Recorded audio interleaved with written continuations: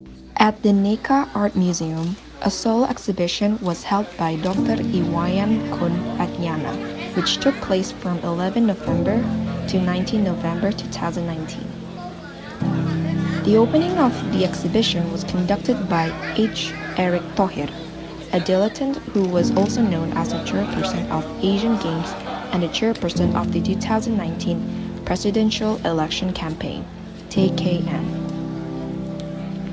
As one of the candidates for the Indonesia Maju Minister Cabinet led by President Joko Widodo, Erick Thohir took the time to open the art event at the Neka Art Museum. This exhibition was the last trilogy that displays the relics of ancient Balinese culture from the reliefs of Yeh Pulu, from Candra Sangkala, Titi Wangsa, and the last Sudra Sutra. Dari mahasiswa telah menjadikan koleksi Museum Neka sebagai laboratorium sampai sekarang bergelar profesor, sudah dikumpulkan doktor dan seterusnya.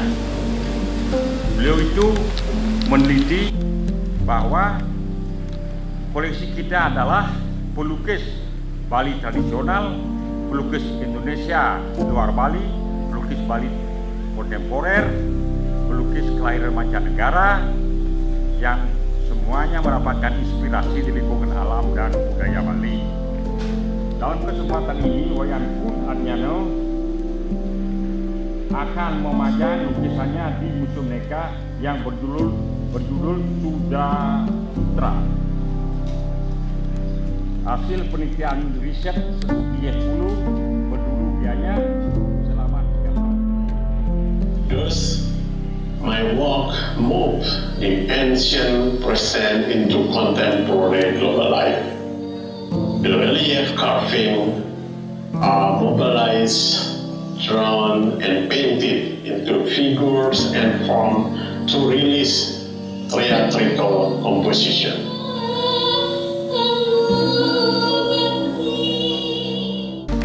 Sekali lagi, pergaulan dengan kecerdasan sosialnya memiliki peluang bahwa persahabatan yang luas harus diterjemahkan menjadi karya unggul, baik sebagai budi pekerti yang telah membangun museum menginspirasi sedini awal tahun 70-an dan membuat kita terus-menerus hadir dalam peristiwa-peristiwa kesenian yang menginspirasi. Om Santi Santi Om. Di mana kebudayaan bisa menjadi hasil ekonomi yang baik tentu untuk rakyatnya. Saya juga sangat berharap Bali yang sudah menjadi tulang punggung harus juga siap-siap terus introspeksi dan merubah pola pikirnya. Terima kasih banyak di tempat. Selanjutnya adalah peresmian pameran ditandai dengan penandatanganan kanvas bersama.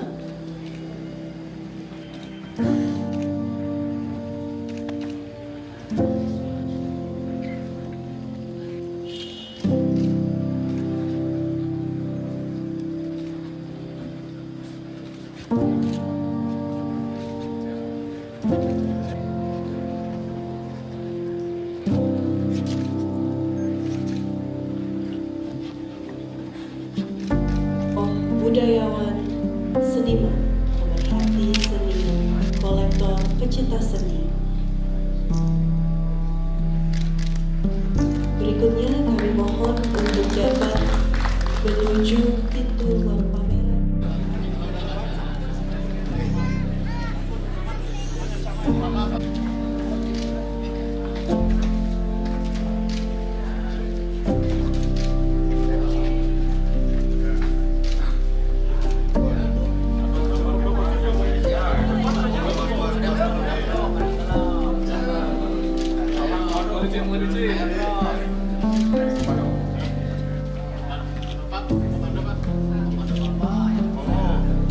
Semoga pameran sukses diberkahi, kita doakan supaya kita sukses semua, damai di hati, damai dalam lingkungan, dan damai selalu. Om Santi Santi Santi Om.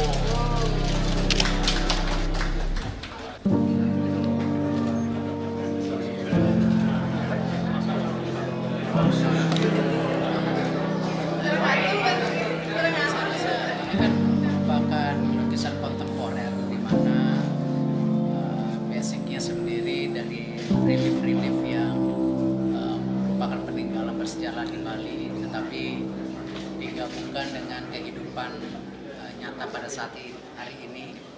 Dan juga kalau kita bisa lihat juga ada juga kritik sedikit gitu yang memang kan kalau kita sebagai bangsa tidak introspeksi diri gimana kita maju. Dan ini merupakan bagian pemberdayaan yang baik untuk pola pemikiran yang memajukan bangsa kita. Tapi saat bersamaan juga tentu mengapresiasi daripada kebudayaan yang terus dibangun. Apalagi ke depan sendiri yang namanya kebudayaan harus menjadi juga sebuah nilai ekonomi yang bermanfaat buat rakyat. Kita tidak bisa terus tergantung dengan kekayaan alam. Saya rasa banyak sekali negara-negara lain sudah berubah pola pikirnya. Bagaimana seperti Saudi, UAE juga tidak lagi berdasarkan sumber daya alamnya. Dan ini yang saya rasa bagaimana kebudayaan bisa menjadi nilai ekonomis yang salah satunya di Bali sudah menjadi bukan sesuatu yang bukan realita, tapi ini sudah menjadi kenyataan.